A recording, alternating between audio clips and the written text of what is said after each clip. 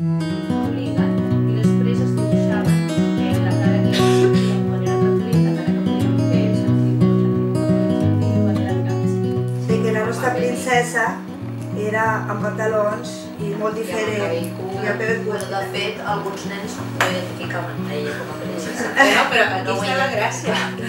Contínuament estem rebent missatges de com hem de ser, si és nen o si és nena. Aleshores, donar un missatge en sentit contrari té moltíssima força, perquè d'entrada això que explicàveu vosaltres, a la canalla no li quadra. Aleshores és una manera de començar a qüestionar, des de les primeres edats, aquests estereotips. Ens van dir, us han triat per ser centre pilot de la xarxa i vam fer una primera reunió al claustre que deien, però per què ens han triat si realment nosaltres tenim una escola, el que podríem dir modèlica, no tenim grans problemes, no tenim discriminacions, tenim tipus de famílies variades. Vam començar a treballar de forma sistemàtica i al llarg d'aquests 2 cursos jo diria que hem tingut l'oportunitat d'anar comprovant que potser no érem una escola tan modèlica com crèiem i que a les diferents classes teníem diferents casos que havíem tractat com havíem pogut i havíem sabut, però que realment potser la intervenció no havia sigut la més adequada. Hem aprofitat a fer una activitat, un dibuix, dibuixar-se a ells com els agradaria ser. Un nen em va dir, i puc dibuixar una nena? Vam fer una selecció inicial d'escoles i instituts que tinguessin diferent estatus socioeconòmic de la població i diferents nivells de població nouvinguda. La proposta del programa és que aquesta intervenció comenci des de dins dels propis centres, que estigui inclosa en el currículum escolar i que es pugui treballar des de la coeducació, la prevenció de la violència masclista, la prevenció de la discriminació per identitat de gènere, per orientació sexual, per origen ètnic i cultural i per diversitat funcional. Una de les característiques del plantejament que es fa és treballar des del pensament crític. No adoctrinar, sinó donar molts elements de reflexió perquè sigui cada persona des del lloc on està que pugui qüestionar la realitat que li ha estat donada. Si tenim els pares separats, perfecte, és que el que intentem és veure com hi ha diferents tipus de família. Com a eines hem tingut la formació, que aquest segon any també hi ha hagut intervenció de persones externes amb conferències molt interessants.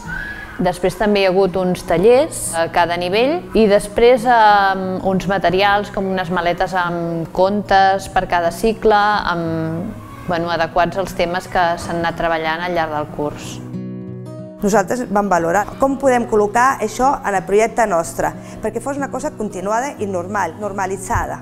Ens ha donat moltes idees, ens ha ajudat molt i, com a positiu, això, que hem après a treballar per nosaltres dos, que som les de professores de quart, ens ha servit per canviar la metodologia. Potser fèiem més treball d'autoria en aquells moments, amb aquestes activitats, que en un moment de tutoria. I després treus de tot el debat mils de coses que ens passen al dia a dia, en el pati, a la classe, amb pares. Crea un clima de proximitat amb l'alumnat que ens valida com a interlocutors. Hi ha coses que a vegades potser ens pensàvem que no hi havia cap problema en aquest aspecte, i després vas rascant i vas veient que dius, ostres, està molt bé això perquè veiem coses que no vèiem o ens les mirem diferent, o sigui, hem canviat la mirada. Una mica és això. 3, 2, 1, acció! Los únicos que piensan que el lenguaje no tiene mucha importancia son los de la Real Academia. Alucino. Ellos que se dedican a esto, que no se den cuenta de que el lenguaje es importantísimo.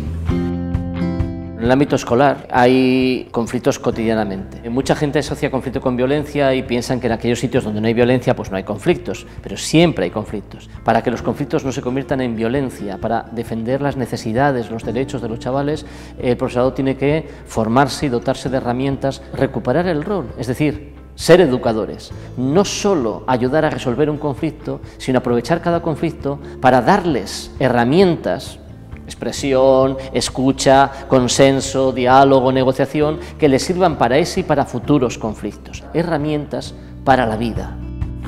Los conflictos son un proceso. Jo a aquestes alçades de curs ja no puc més, no? És com tinc el nivell emocional de veure casos d'assetjament escolar a tope i el tema de les noves tecnologies està incrementant, no? El que penso és que han visibilitzat més la violència de gènere. El tema de que, per exemple, ara queda patent que es poden controlar entre si, per exemple, mitjançant el WhatsApp. Estem detectant un augment de les formes de control i de les violències de gènere amb l'ús d'aquestes tecnologies. Pensem que el professorat, com a actor fonamental en l'educació d'aquests joves i d'aquestes joves, hauria de tenir com a mínim unes eines a l'hora que desenvolupar tota una empatia, desmitificar què és el que passa a la 2.0 i acostar aquest món adolescent al món adult. ¿Qué es lo que triunfa para ser un hombre? I es va constatar justament el que tu dius. Les noies, totes, el seu ideal d'amor era l'amor romàntic i els nois era l'amor utilitarista, en què, bueno, aquí te pillo, aquí te mato, ara te tengo no sé què, però tu ets meva. En la població adolescent es continua donant la violència masclista. Ara, també és important que tinguem en compte que les noies i els nois adolescents repeteixen allò que els adults els hi ensenyem. És molt important també posar el focus i la mirada amb tot allò que té a veure amb la publicitat, amb els mitjans de comunicació, perquè si continuem perpetuant els mateixos models, doncs la gent jove, les adolescents i els adolescents, el que faran també serà repetir.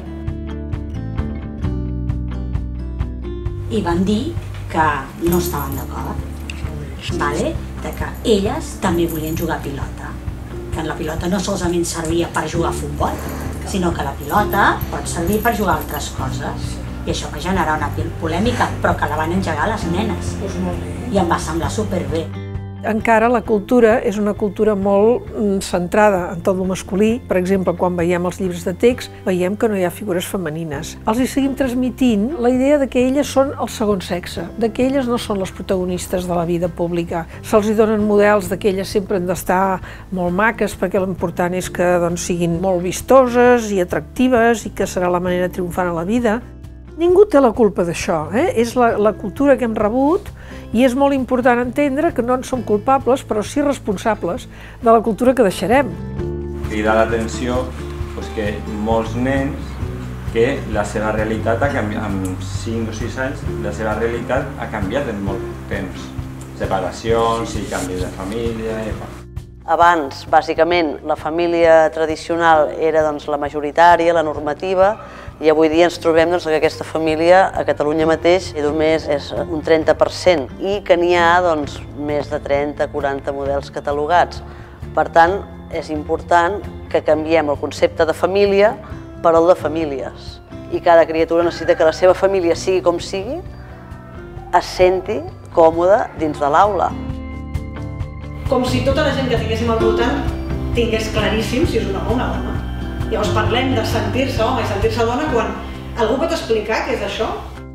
Per mi el pal de paller d'aquestes intervencions és que la diversitat sexual i de gènere ja s'expressa a les escoles i als instituts, ja hi és. El tema és què estem fent amb això. Vull dir, estem fent com si no hi fos. La majoria de claustres amb els que hem fet la sessió estaven en una posició de ens adonem que cal que tinguem un discurs sobre això, ens adonem que cal que nosaltres també fem una reflexió crítica més personal sobre aquest tema. Jo crec que una part important és com anar més enllà i com intentar que això que avui en dia es viu com a excepcions es converteixin en la norma, és a dir, que es celebri la diversitat sexual i de gènere, que es convidi explícitament a explorar-la en un espai que es pensarà i s'entendrà en aquestes expressions des d'un lloc positiu i de creixement. I jo me n'adono que ja segueixo estereotips, perquè els hi preguntem tens nòvio o tens nòvia, en comptes de canviar i dir t'agrada algú, que en realitat és el mateix.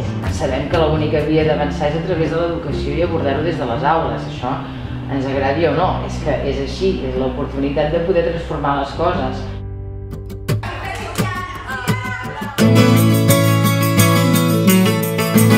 Que van a nacer todas las personas racistas. Racistas. I llavors hi ha una persona amb el color de pell negre i una altra amb el color de pell blanc.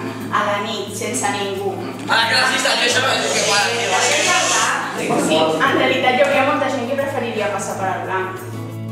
Aquestes activitats representen una continuïtat d'intervenció durant cada trimestre i durant tot el curs escolar.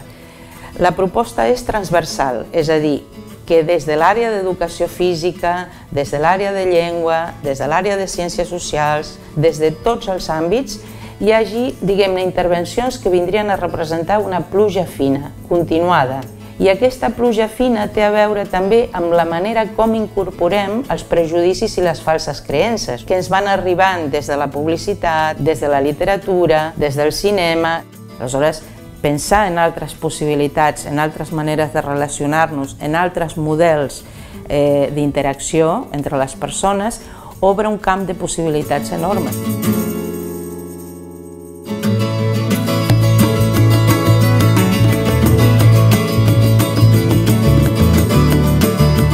L'Institut ha de ser un motor d'acció i de compromís amb la societat i amb el temps. És a dir, que no podem fer un treball estrictament d'aula o de traspàs de coneixement, hem de fer un abordatge de valors, de competència social i ciutadana, hem d'educar, hem de formar en valors de llibertat i d'igualtat i, com deia, d'equitat. I em penso que la realitat ens indica que hi ha temes de màxima emergència que només tindrem fruits si els treballem des de les aules i amb edats com més primerenques millor. Si hi ha una persona que ha nascut femella però vol ser un home, és un home. És un programa amb un potencial enorme de transformació. L'alumnat que passa per aquesta formació influeix en la seva família, influeix en les amistats que tingui al barri o en una activitat extraescolar. Per tant, des d'una mirada, diguem-ne, ecològica i sistèmica, tots aquests canvis que poden ser percebuts com a petits tenen una influència en tot l'entorn de les persones. Diguem-ne que l'efecte és multiplicador, sempre. Potser és poc visible, però la revolució és enorme.